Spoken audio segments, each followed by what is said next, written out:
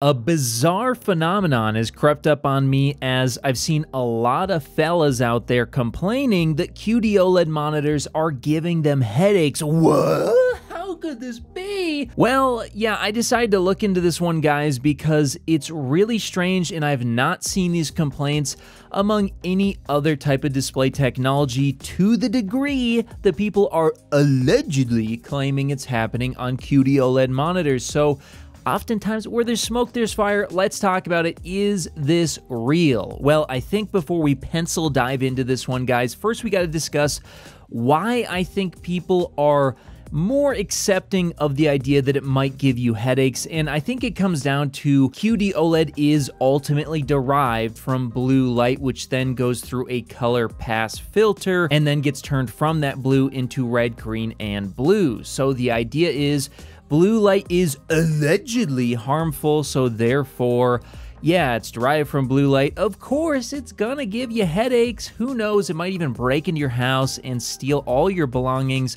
No, that's not gonna happen, but in any case, yeah, I mean, it makes sense on paper if you subscribe to the theory that blue light is harmful to you. Now, listen, don't take my advice on it. I don't know. Do your own research, come to your own conclusions. My opinion on this is that I just don't really think it has enough merits for me to be worried about it. But in any case, that's why people seem to believe that QD OLED definitely could cause problems. Okay, so we've gotten that out of the way. Is it actually causing problems though? Well, first let's start off with some anecdotal evidence. Of course, yeah, okay, anecdotal evidence. How great is this gonna be? Anyway, my experience has been I have not gotten any headaches or additional eye strain from QD OLED monitors and TVs versus any other display technology. It could be projectors, WOLED, LCD, mini LED, whatever. I've never had really any difference between any of these things. I review them all the time. I spend way too many hours looking at these things, and it's just never been a problem. So that's why I decided to look into it further, because just because I'm not seeing it doesn't mean it doesn't exist. So I went ahead and threw up a poll, some would even say regurgitated it,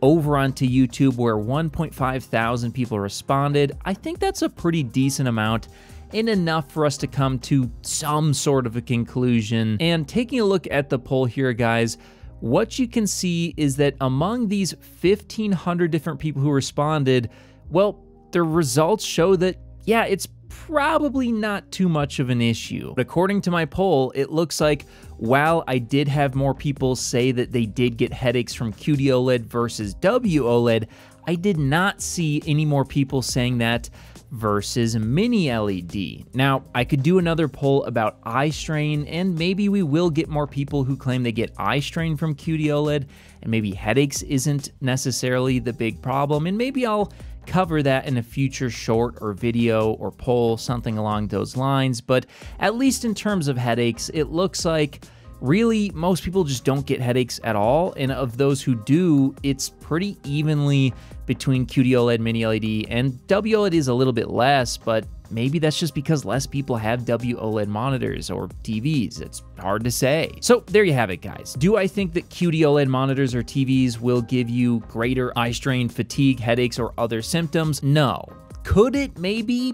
Sure. But overall, the evidence, both anecdotally as well as from 1.5 thousand other people, is that at least in terms of headaches, probably nothing to be too worried about. And personally, I'm not really worried about eye strain or other fatigue either. But with that out of the way, why do I think that a lot of people are complaining about these new OLED panels? Well, I think it might have to do with them changing the size of their monitor. I think a lot of people are coming from traditional 27-inch monitors, or maybe even smaller, and they're going up to 32-inch 4K OLEDs, or maybe they're just moving from a 32 to a 27, whatever. When you move to a different size and you change the position of where your monitor is relative to your eyeballs, well, that extra distance or bringing it closer, either one will cause you eye strain and possibly headaches for some amount of time, as your eyes do need to get adjusted to that new distance and kind of strengthen, I guess you could say, to actually be able to handle that for long periods of time. I mean, you can think of your eyeballs as another muscle. They do need to be kind of worked out. You need to be, yeah, of course, picking up dumbbells with your eyeballs. Please don't do that in order to get used to stuff. So that's what I think is probably the largest culprit to more people complaining about this, as I think more people than ever are moving to these monitors all at once,